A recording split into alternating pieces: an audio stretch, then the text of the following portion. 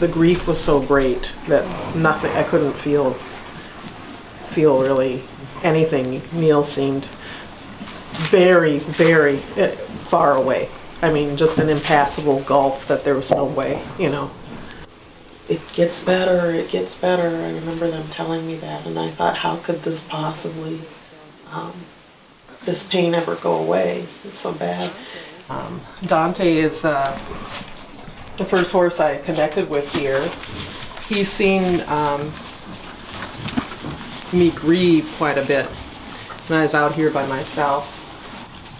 He has a gentleness as large as he is, and I was able to let loose on my emotions and cry when I needed to when I was grieving my son.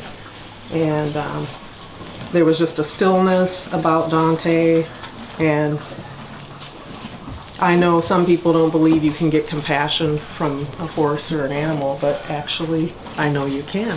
They sense when something's wrong.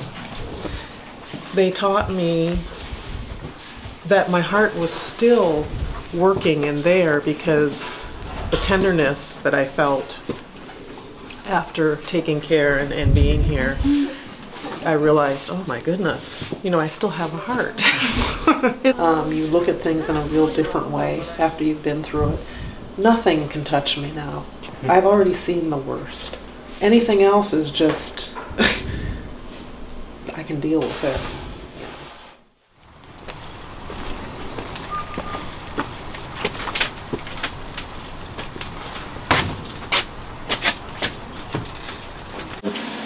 Basically just